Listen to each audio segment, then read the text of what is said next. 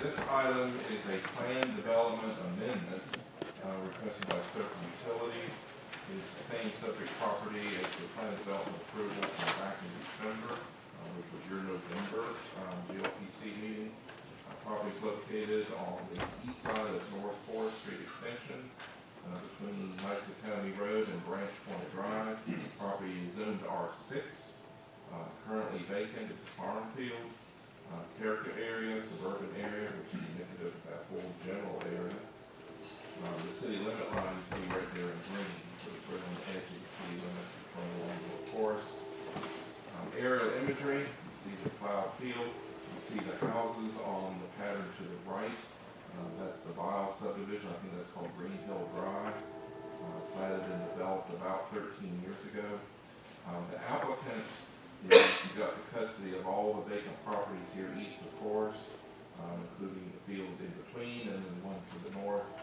The plan long term, and this is what we talked about back in November, is to look at Green Hill Drive, replicate that pattern on the next strip of land to the west, and they were going to try and replicate that again for the third strip, but realized there wasn't enough depth in the property to do just that. It was a little bit squeezed.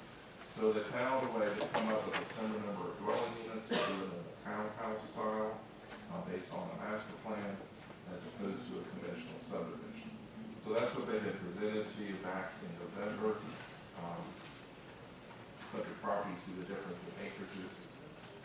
And the photos itself, this is the view from the corner of Branch Point and North Forest, looking southeast through the farm field. You see the houses on Green Hill there in the distance. Another view from Branch Point looking down through the field. These are actually the pictures from last fall. Closer view of the housing type there on Green Hill. And then the one house that's across the street to the south along Knights Academy, sort of a rural residential house that is there. The old master plan for track 1 was the townhouse development. As you may recall, it was a series of townhouse buildings lined in a row with their backs facing North Forest, the driveway and access on the interior. They were proposing a pretty good buffer strip between them and the future neighborhood, that is track 2. Track 2 has not been built yet. And detention pond on the south, 2 access points, one off of North Forest, and then connecting into Branch Point. The old plan called for building facade designs that look something like this, townhouse style, double car garage doors, some articulation in the facades, a couple different styles they were looking at. However, now they're looking at it a little differently, and they're proposing a new master plan.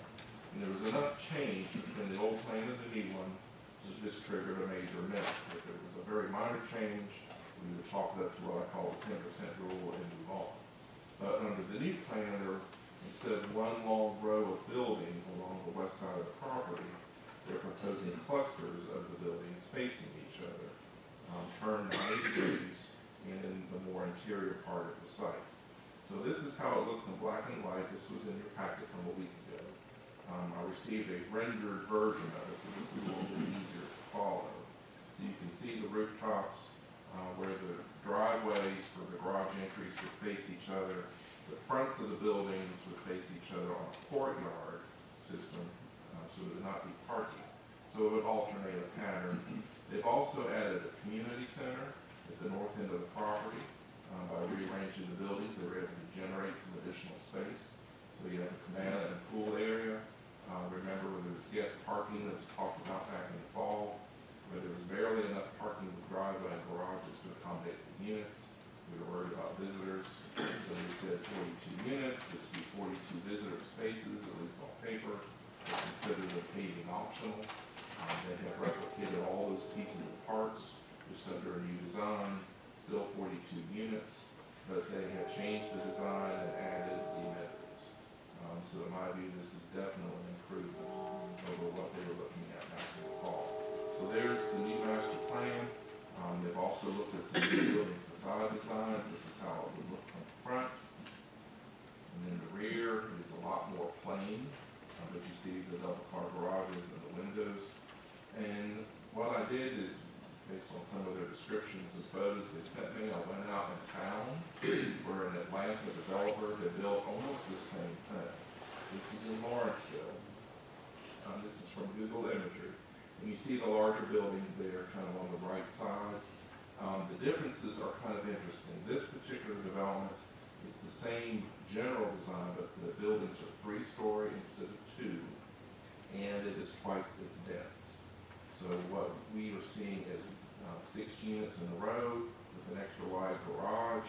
This particular development has single-car garages, and what in some ways looks like one townhouse is actually 2 of them side by side, but taller. So it's a little higher density, which in Atlanta, sometimes you see that. So I have some pictures. This is the aerial image showing the roof design. Spacing in the buildings is a little bit different. You also notice these are 7 townhouses deep. That translates to 14 dwelling units deep down each row, one of them being a little bit bigger. As seen from the highway, this is what those buildings look like. Again, this is a 3-story version of what's being proposed. It's proposing 2-story. Some different views zooming in. On the version in Lawrenceville, they put some balconies over some of the units, over the garage doors. And then another view, this is from the interior of the site, looking down. The access path where this is the shared drive way or alleyway with the garages and doors. And then this is the view for that development of the courtyard. They actually put a couple of guest parking spaces there. The applicant is not proposing to do that, but instead have more parking elsewhere on the site. But this gives you a general idea of how the buildings would face each other. The applicant's facade design does not have porches across the front, but a little covered area over the front door. The other difference is applicants, I think it's 50 or 55 foot spacing between the buildings. These are 80 feet. And I think with a 3-story building, you probably need a little more room anyway, but those are some of the differences. All right, so with that, just like we did back in the fall, staff is finding this new plan development amended proposal consistent with the comprehensive plan, consistent with the plan development review criteria, recommending approval subject to 7 conditions.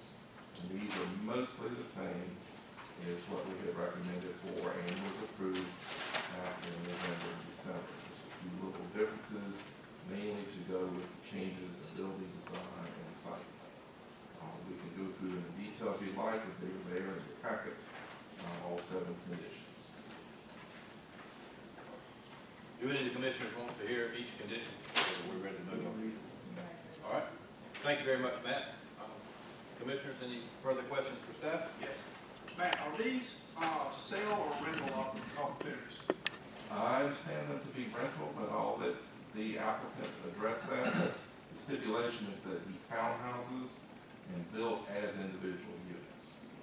And otherwise, they are apartments, and apartments aren't allowed with R6 zoning.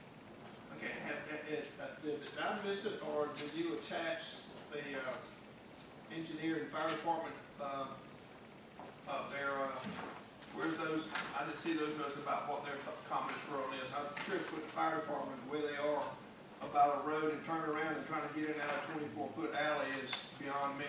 Yeah, if you notice, the fire department's comments are no comments at this time. That really helped us a lot. It's less than helpful. I mean, Which means the previous design looked like it'd be more helpful for them. I mean, trying to get in a 24-foot alley doesn't look real good. right, and that was a concern. We raised it with the applicant on the preliminary. They made it a little bit wider. It was 20 feet. So at least the width of a parking aisle, was, I believe, with particularly on this side, a car parking the driveway is going to take up the entire driveway, and they're going to need room to back out and maneuver. So at least they made that adjustment.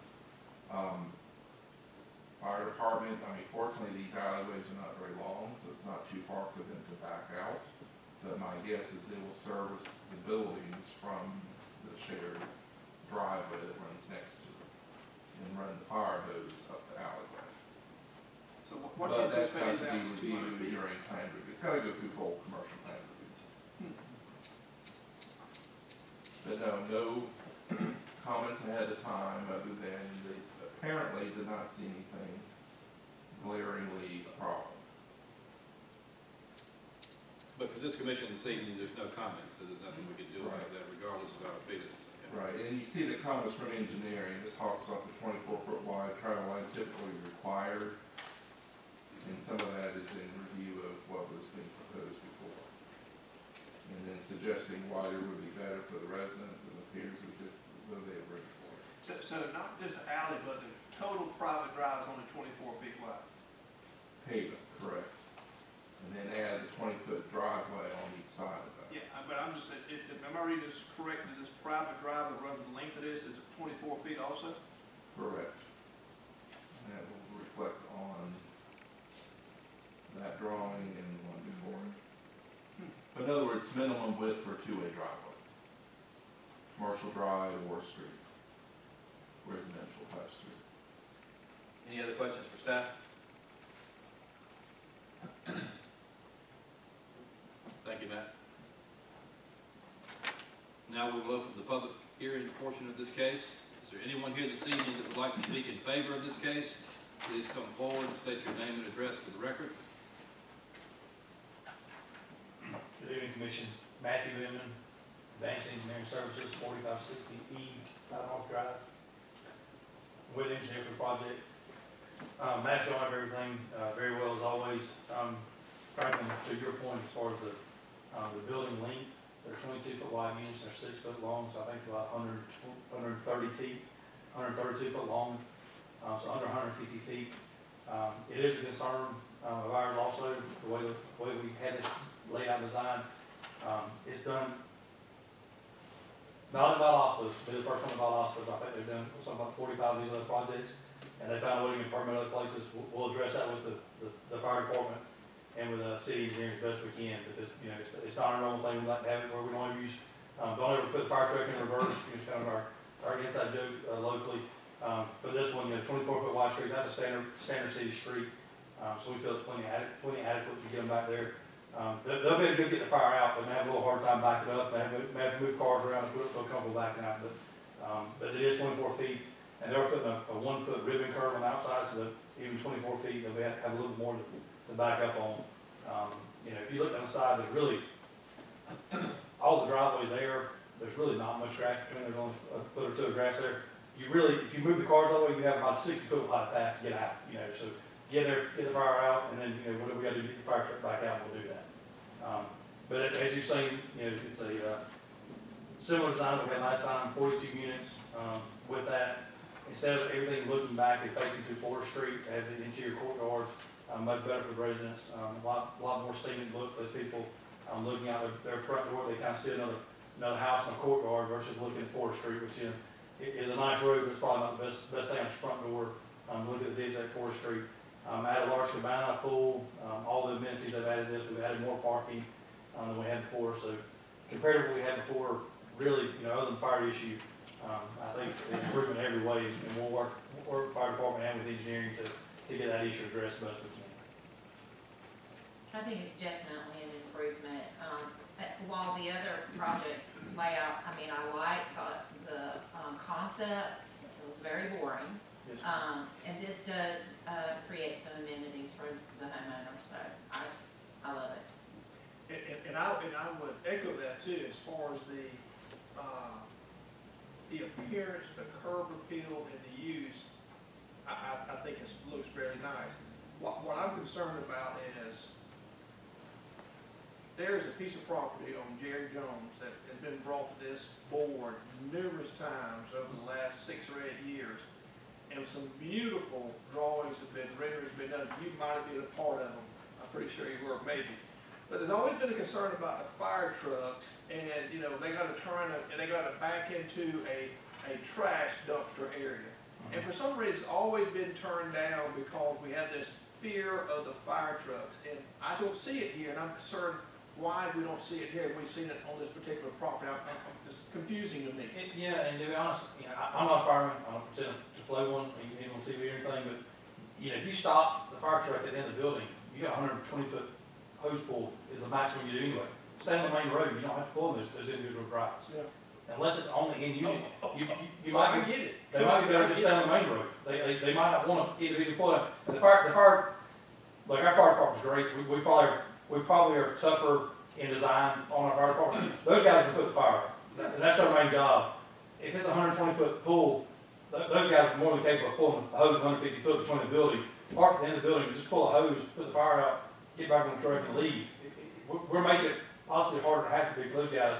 I agree. Oh, I get it, I do, I do, I'm just trying, I don't understand why we've turned things down in the past because we're concerned about the fire truck backing up. Frankly, you know, I've sat in those meetings and said the same thing. We've added roundabouts and turnaround and hammerheads for leaving one building, and possibly didn't need to. And that's the fire department, I won't speak for the fire department, because I mean, they might have to put up tomorrow, they do a great job, I want them available. But on something like this, it's 132 foot long building, I don't think it's really that big a deal. Because, I mean, you know, if you tell those guys they gotta pull a hose of 200 feet, they hop on the truck and pull a hose 200 feet, they're done. They're gonna knock it out. So, these little short drives like they are, I don't know that it's a problem. They didn't mention, like Matt said, they're usually pretty quick to comment if they got a big problem with something. They'll tell us quickly they've got an issue with something. Especially, I know where, cause I deal with ingress every day with windows and doors of homes. Yeah. And you ask the fireman, are you gonna be able to get that sash in that window? The answer is yes. No, I'm gonna take my axe and knock the window in. I'm not worried about raising the sash. Yes, sir. Because, so we're worried about a bunch of stuff that we shouldn't worry about, but I'm just confused about why we turn stuff down and then also we don't. Yes, sir. Well, I sympathize with Commissioner Bailey, but unfortunately, the fire department has not spoken, although I disagree with that. They should have spoken before it came before this commission, but since they haven't, there's not a whole lot we can do about it. Any other questions for Mr. Emmett? Thank you, sir. Thank Is there anyone else here this evening that would like to speak in favor of this case? Anyone else that would like to speak in favor of this case? Anyone that would like to speak in opposition to this case? Hearing none, that will end the public hearing portion of this case, and I will go back to the commissioners for discussion or a motion, whichever comes first. Commissioners? Well, and I said you want some pre-discussion that I would say I agree with you, Mr. Chair, as far as it doesn't seem quite fair to bring this to us without the comments that we need to make a decision. So for that reason, I can't be in favor until I see the comments. To address that, they did not issue comments, their comments that they issued were no comments. So that tells me they had no issue, or they would have said it at that That's point. pretty- pretty Truth be known, they did not reply when everyone else did. I sent a follow-up email to the fire marshal saying, you know, what say you?